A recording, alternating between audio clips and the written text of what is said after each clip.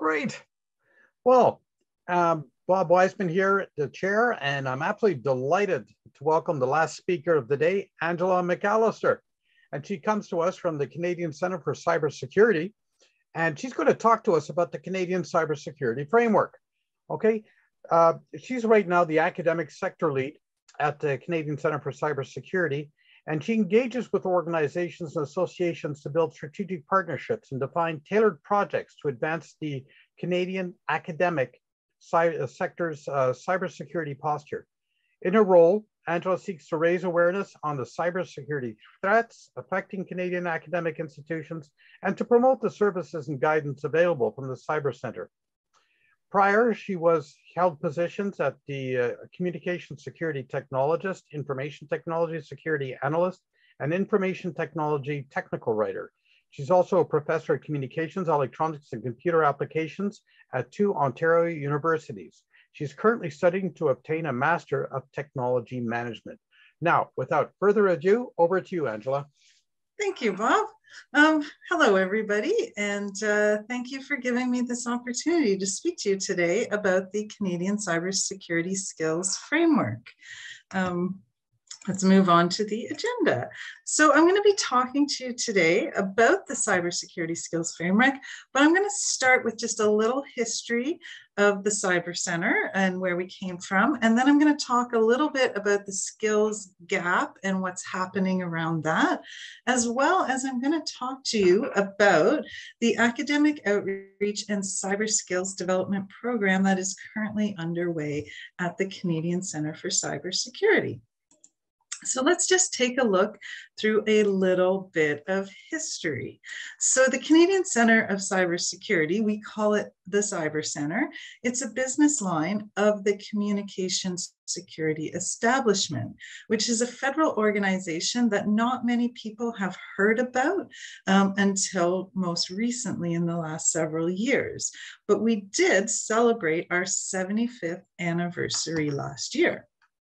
Now, the Communications Security Establishment was born from World War II code-breaking efforts by the communications branch of the NRC. And you may know of British efforts to do that. You're probably maybe even a history buff, or maybe you saw the movie The Imitation Game. But either way, it's a little known fact that similar efforts were going on here in Canada as well. After the war and into the Cold War, those efforts continued. And in 1975, the Communications Security Establishment was formed, operating under the National Defense Act. And its main purpose was to collect signals intelligence. But as the world became more, the NRC is the National Research Center. As the world became more and more digital, CSC's work began to focus more and more on internet communications. And so while most of the organization was still focused on the top secret work of gathering signals intelligence, more and more the federal government was realizing and recognizing that there was a lot of work to be done, not only to defend GC networks, Government of Canada networks, but the digital infrastructure of the critical infrastructure networks in Canada as well. And it was becoming apparent that we couldn't do this behind closed doors. We couldn't share our knowledge and our expertise if we didn't step out in the light to share it with people. So we had to do that. And from that recognition, the Canadian Centre for Cybersecurity was formed in October of 2013. And it was what we had done is taken our IT security group and used that and combined that with the SOCs from Shared Service Canada and incident responders from public safety, and we made the Canadian Centre for Cybersecurity. Now, the CSC headquarters in Ottawa is the building on the left, and the Cyber Centre, which is also in Ottawa, is the building on the right. They're actually not that far from each other.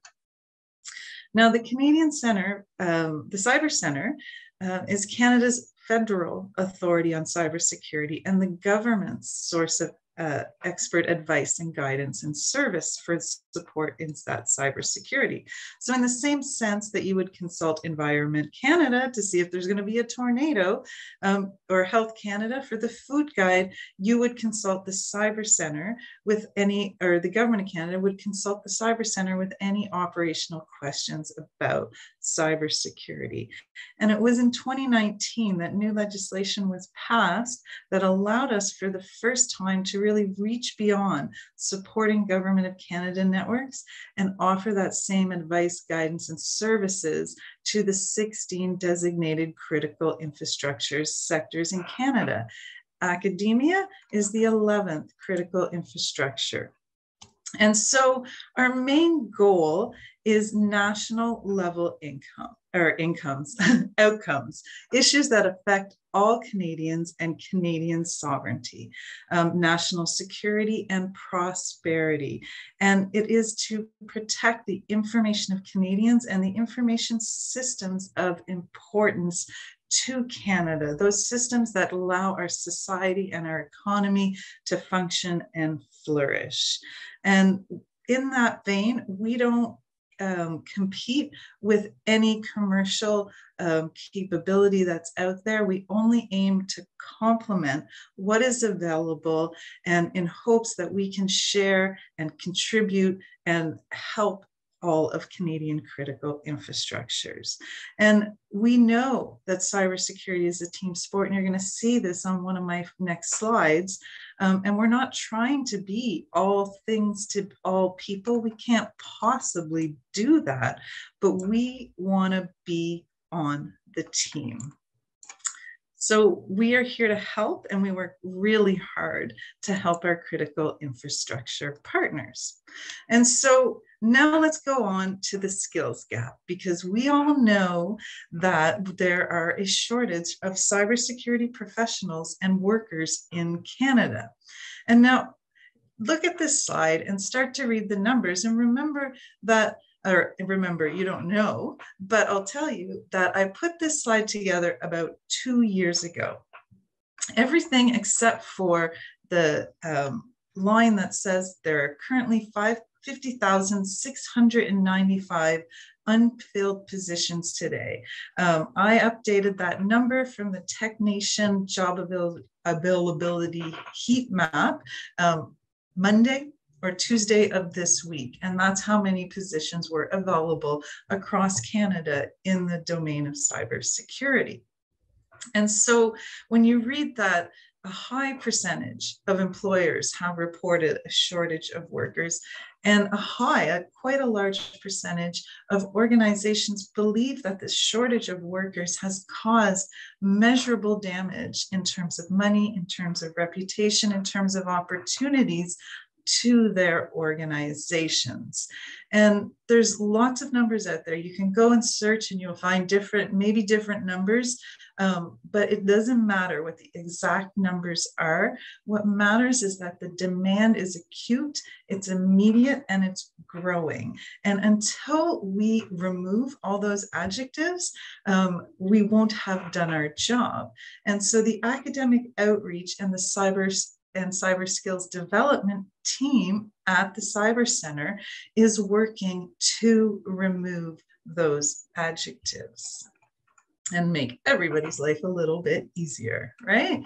And so we know that while cybersecurity is predominantly a computer-based discipline, with the majority of education and training programs technically oriented, the field has really evolved to become interdisciplinary and include aspects of business and law and policy, psychology, ethics, risk management, statistics, data science, finance.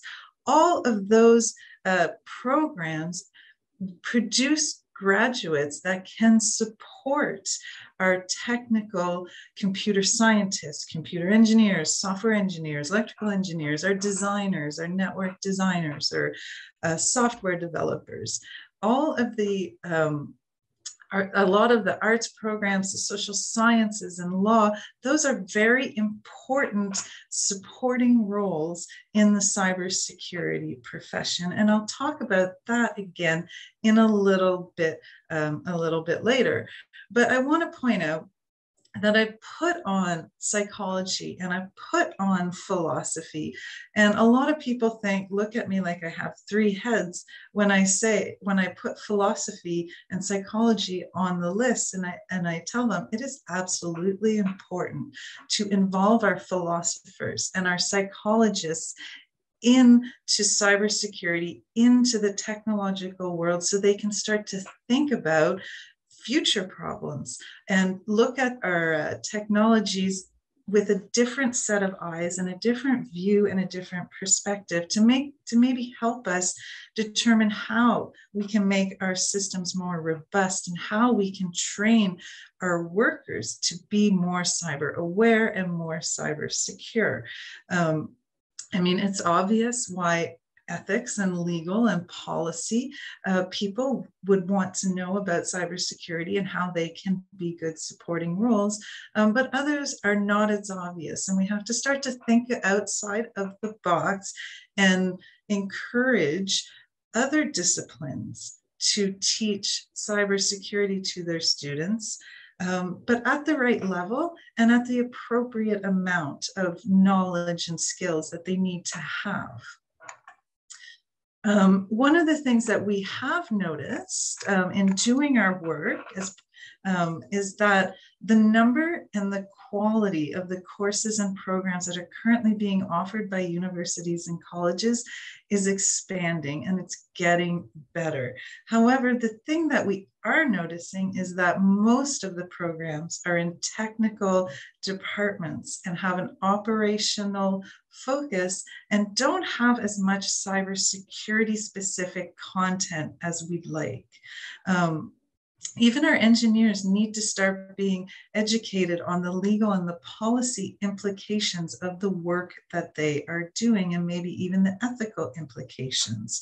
They need to understand risk management as well as a business student would want to understand risk management. And we have to start trying to decrease the gender gap in STEM. If you look at some of the numbers in STEM, it'll say, well, there's a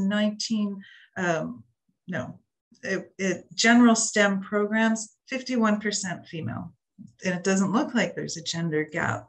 But when you just start digging deeper into that number and you get into the engineering or the technology focus, you're looking at a 19% enrollment of female students. And a lot of female students end up either changing their discipline or changing their career after graduation. And so there's another role in there for our philosophy, our psychology, our communication students to help us determine how we can even fix the gender gap. So now let's talk about whether or not our graduates have the skills. If you're looking at ISACA, not really, they don't. 23% of employers or IT employers believe that students have the skills to enter the cybersecurity workforce. That's a pretty low number. And 80% of employers are not putting the value on a degree that used to be put. They're looking to certifications, they're looking for hands-on experience, and students are lacking that. They're lacking that practical knowledge that lets them understand how cybersecurity integrates into system design, into device design, into the architecture in various different ways. And you can see that this week, two important news articles. I'm having a brownout, so I hope I don't get hit with this storm here. There's two articles that came out very recently. One about the Apple M1 processor that has a hardware design flaw in it, as well as I believe it was AMD and Intel, I can't remember both of them, that have power cycling, not issues, But you can watch the power that's being used in these processors to be able to figure out the encryption that's going on. And so we've got to take a look at everything that's going on, not just how do we secure our network, how do we set up our SOC, right? We have to instill this layered approach of cybersecurity into our students. The discipline, it is still developing, and right now it's being driven by workforce demands, right? And so it makes sense that it's operational. A lot of the requirements and the teachings are operational as it is being driven by the workforce. But there's a lot of information that we need to also deliver to our graduates in order to make them give them the opportunities to get the roles. I don't know if anybody here follows Reddit, but I do follow a subreddit called Cybersecurity. And I do see a lot of posts on there about people looking for jobs and saying, where is this job shortage? I can't get into the field. I can't get interviewed. How do I do this? So we've got to really take a look at what is it our students are lacking when they graduate and what can we give them? And so this is where this Canadian Cybersecurity Skills Framework comes into play. And so, oh, my screen isn't changing, hold on, there we go. What we've learned is that Canadian businesses and industries are struggling to meet their cybersecurity needs. They're struggling to hire the right people with the right skills and the right knowledge and the right abilities to be able to perform the way they wanted to. And so there are 4 key workforce development challenges that are outlined in the Cyber Skills Framework. And one of those is generating and retaining cybersecurity talent to meet the needs of the labor market, right? Another one of those is ensuring that contributing technical and non-technical roles have that required knowledge, skills, and abilities, that we've educated our finance individuals, the people that hold the purse and determine where the money is spent, that they're aware of the risk that cybersecurity poses, not just to the network, but to their data and to their whole business operation, even the reputation of their organization. We also need to be responsive to the changing technology landscape because it is changing. Internet of Things devices are opening up a whole new world of vulnerabilities for malicious actors to take advantage of. Data science and machine learning, this is opening up a lot of doors. They are great doors for innovation. We've never been a more innovative society, but we have to think about how do we secure those devices and how do we design security in from the beginning of the process into our devices. How do we ensure that our supply chain takes into account cybersecurity controls to make sure that the devices that we choose to install in our networks or use in our offices are well designed and come from a place that are that doesn't introduce any other vulnerabilities. And so the Canadian Cybersecurity Skills Framework, it aligns very well with the robust and detailed US NICE framework, right? But what we do in it is we provide an organizational security lens and we address the unique Canadian labor market, because the NICE framework was originally developed for the Department of Defense in the US. And they have, I don't know how many different roles, maybe 300 different roles. In Canada, we are what, 10 times smaller, or they're 10 times larger than us. So our workers tend to wear more hats and they tend to specialize less. So the framework really is based on a Canadian view of the jobs that are available and the skills that are required in our labor and our workforce right now. We've broken it down into 4 categories. It's been structured to provide this role-based perspective on cybersecurity curriculum learning requirements and outcomes that contribute to the specific technical and non-technical organization roles. The role-based model categorizes cybersecurity workforce roles into the 4 main functions based on desired knowledge, skills, and abilities without neglecting that adjacent or contributing work that allows our cyber analysts or our specialists to do their job as best as they can. And so, as cybersecurity is an interdisciplinary course of study, both computer-based and business-oriented disciplines are part of the focus in an attempt to provide that more comprehensive understanding of the cybersecurity workforce and the field, the demands of the field. So we've divided it up very similar, in a very similar manner to the NICE framework. I think you'll find different wording in the govern and support category of this particular diagram, but I just wanted to take you for a minute and take a look at the different roles that we've described. So in our framework, we've got 54 roles that we describe. Now, each of those roles can have multiple different titles, different organizations call their cyber analysts, different things, right?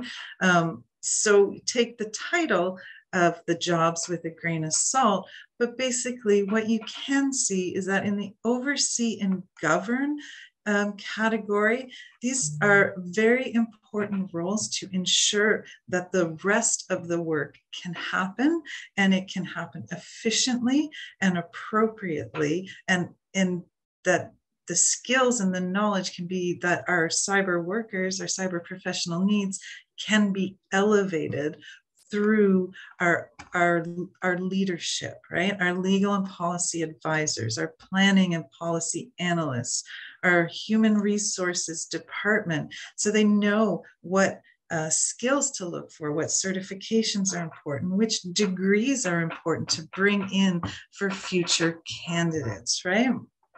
When you take a look at the design and development role, you're going to see architects that design our networks, right? You're going to see operational technology engineers and technologists that will help design our OT environments. You also look at that research and development part, which is key in tackling future issues that are going to come up, because this is an ever-changing landscape, and the smarter we get, the harder our adversaries work at breaking up what we've done, right? So that research and development section is really important. And you've got a whole bunch of different software developers and assessors, test and evaluation staff, our supply chain analysts, when we're choosing which parts to use to put our systems together, or when we're designing a device, which integrated circuits are we going to use to help us develop those devices. And so it's very important that we start at the beginning, and we look and we train our cybersecurity professionals to look at security as an onion and start at the beginning and develop it securely, so that our people who operate and maintain that network can add on different layers of security as they go. We need to train them, our system administrators and our network administrators, our identity access management professionals, and our privacy specialists, to understand really what they are protecting and what security controls they should be looking for to make sure and ensure that the controls are implemented properly, that they're selecting the right options on their network devices.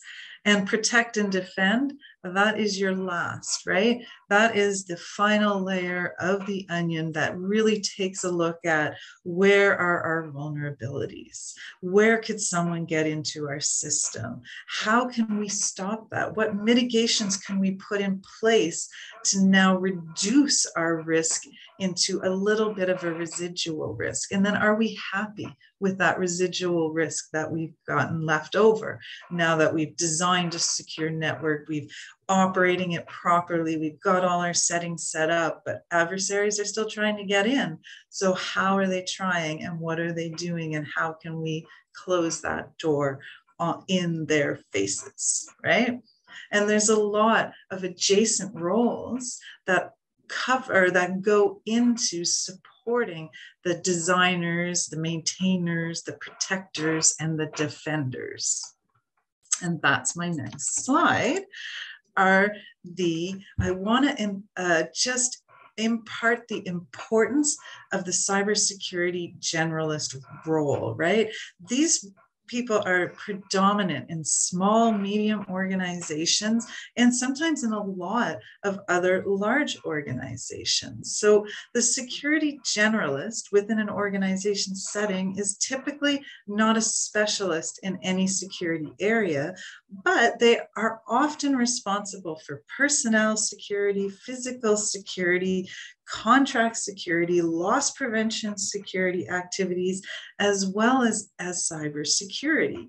And it's not uncommon, for example, for the CEO or the CIO or CFO to assume, or managers in general, to assume kind of a generalist role, because the common tasks there include assessing a current cybersecurity posture, right? Determining and identifying what are the organizational risks, what are the technical and non-technical cybersecurity controls that we can put in place, and brokering meetings between technical experts and non-technical experts to improve the security of our systems. Our generalist roles are going to be super helpful in developing our cybersecurity plans and policies, and how do we handle certain events, and what do we think about allowing our staff to access social media on our corporate network, right? And so there's a lot of, they can even coordinate cybersecurity response during an incident. So they underpin the effectiveness of our cybersecurity workforce. But they also need knowledge, skills, and ability to support this decision-making and action and coordination and identification of risks that they're doing. And it's unlikely that they'll have any extensive cybersecurity training or education. So we need to offer them learning opportunities so that they can attain the competencies that they need to do their job. They don't need to know everything about cybersecurity. They need to know what they need to know to ensure that our designers and protectors and operators and maintainers can do their job as effectively as possible, right? And so the cybersecurity generalist role is super important and is often overlooked within organizations. And so I also want to point you now towards the UK's CyBOK, the Cybersecurity Body of Knowledge. And so when you're designing programs and you're thinking about what knowledge do I want, what topics do I want to cover, you can go to the CyBOK. They've really organized the cybersecurity knowledge into 19 broad knowledge units. The document is like 800 pages, but it's a great read. I think I'm at like page 200 and I've skimmed through some of the other ones, right? But take a look at all the different topics that they cover, right? And so it's a great place to go for reference to make sure that you are including everything that you need to know. And so how do you create cyber professionals? But so that's going to depend. What roles do you see your students graduating into, right? What are going to be those learning outcomes? What abilities will do you want your students to have when they graduate so they can focus or so they can be employable in the roles, the job roles that you see them undertaking, right? And so there's a lot of questions to be answered before you design a program. So we have to really think about what's the outcome? Where are they going to go? Where do we see them? And do we see them as operators, designers, maintainers, protect and defend? They can't be a specialist in every domain. It's impossible. You've got to pick one. Your students have got to pick one and they've got to run with it, right? And we've also got to make sure we put a lot of importance on the adjacent skills of our engineers and our scientists so that they know how to communicate the importance of cybersecurity to managers, to the people that control the purse and the money and the spending, right?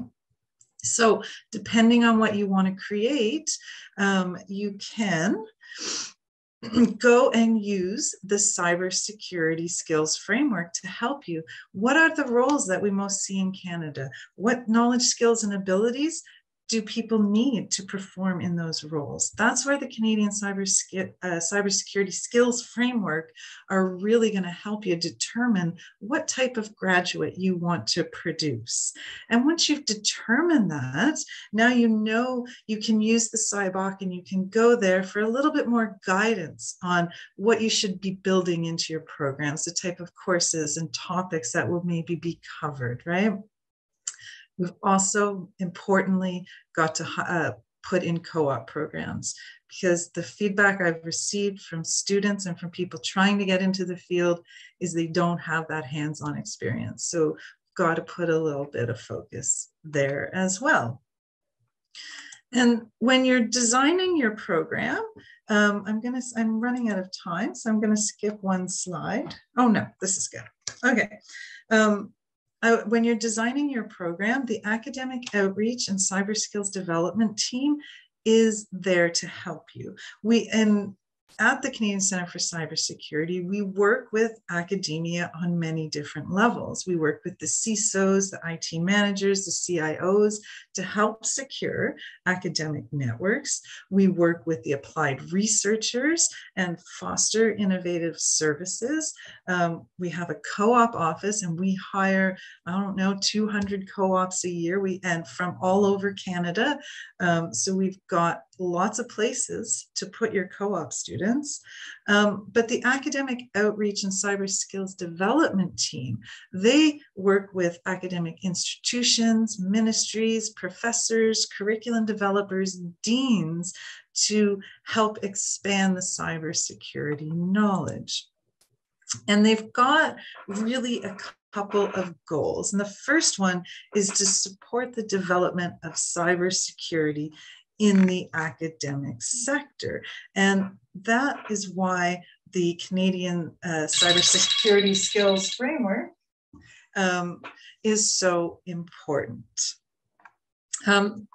They're also very high on promoting the integration of cybersecurity into Canada's education system. And last year, or the year before, I can't remember, the team was very successful in helping ESDC, or Employment Social Development Canada, update Canada's Skills for Success and add in some cybersecurity content into that digital skill. So they're working really hard to influence the K-12 sphere so that the high school graduates, when they get to your program, have more knowledge than they currently have on cybersecurity and protecting themselves on the internet. And hopefully that'll make your life a little bit easier when you're designing programs.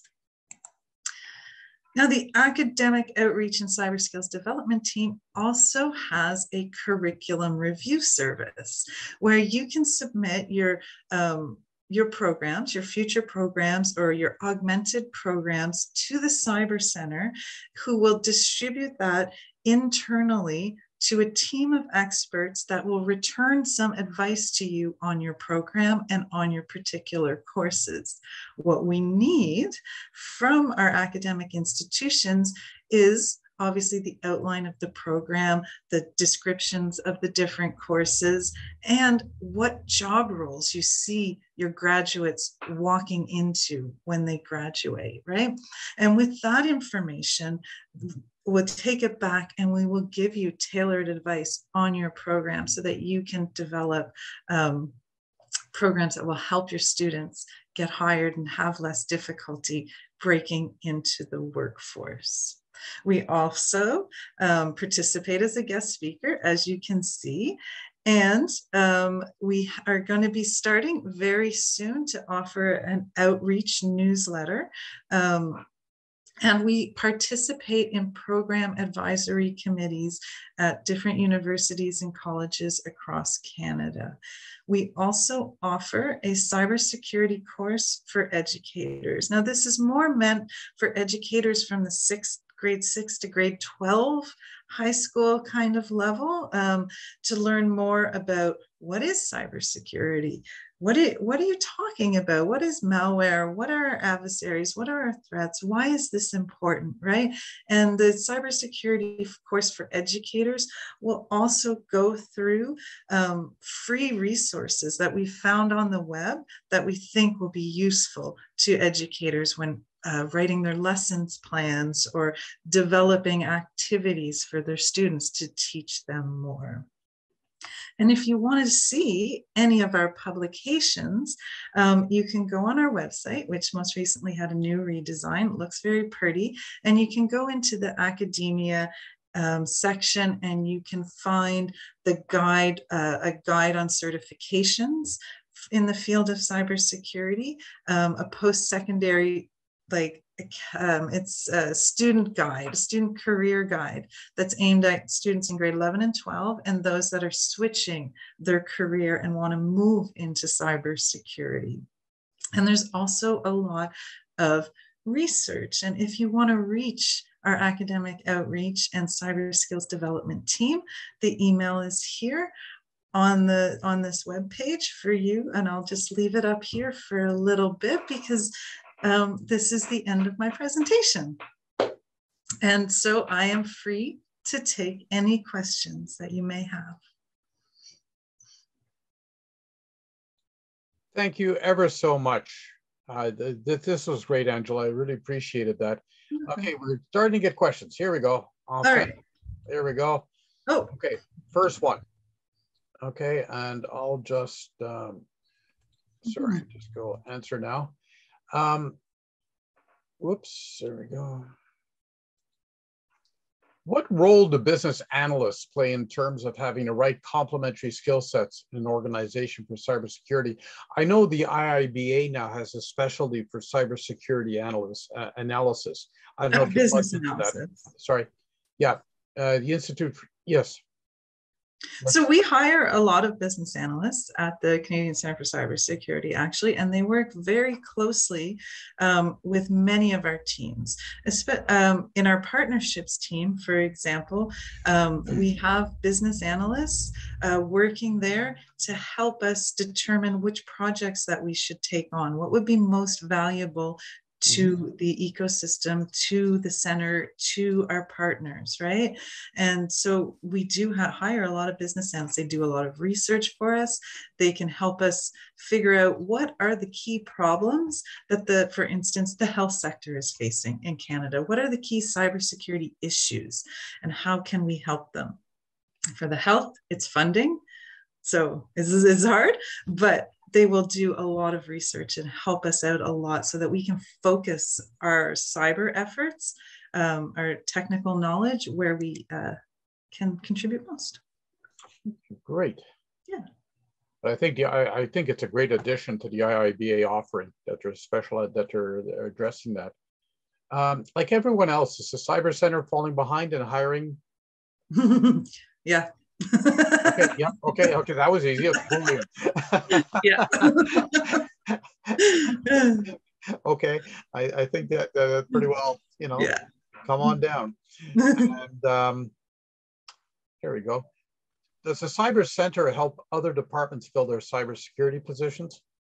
No, we don't help other people fill their positions. Everybody has their own HR departments that can do it. But yeah, so no. But you provide advice, this sort of thing, Oh, as to absolutely, yeah. what the HR folks should be looking Yeah. at. Well, Yeah, and we help develop the Canadian Cyber Skills Framework as part of that effort as well. Yeah. Well, that's great. I'll certainly go through it. Like I said, I'm teaching enterprise architecture, and it's a key component of that now, and privacy is also another issue. But the Cyber Skills Framework does not address privacy, right? There will be, I think, privacy and ethics analyst role in it. Okay, great. Yeah. No, I just want to know that was basically covered. Well, listen, Angela, thank you ever so much. I'll let you get to your students. Okay. They're probably chomping at the bit. I know mine always are, and this sort of thing. But it's it's wonderful what you're doing over at the Canadian Centre for Cybersecurity. Certainly, ITSec was a branch of the CSE, but now I think that the roles are diverging. Yeah. You have different foci, and so anyways, I wish you all the best. I think what you're doing is really valuable for Canadian society, and certainly through the university and through the professional associations, we will promote the work that you're doing. Thank you very much. Again.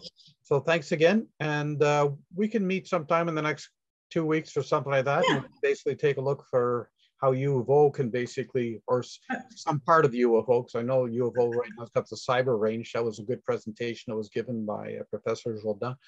And, but anyways, we'll basically, we'll stay in touch. You've got my email, so reach out. I'm always there. Okay, well, you take care, and I wish you all the best. Well. Thank you very much. Thank you. Bye. Now, to all of you, it's not over, okay? I know the conference is over, and I'm absolutely delighted. Thank you ever so much for attending. Tomorrow, we've got a workshop on the open source journal for digital transformation in government. If you're interested, okay, sorry guys. Is a cybersecurity yes. There was one question here. I'll just, okay, and I can answer to this one. Okay, is that as president of ISACA Ottawa, I'll definitely get them to speak, and we'll take a look at a partnership between ISACA Ottawa and the and its Canadian Centre for Cybersecurity. Okay, for that. Let's take a look. Just anything else that I can maybe stick my oar in.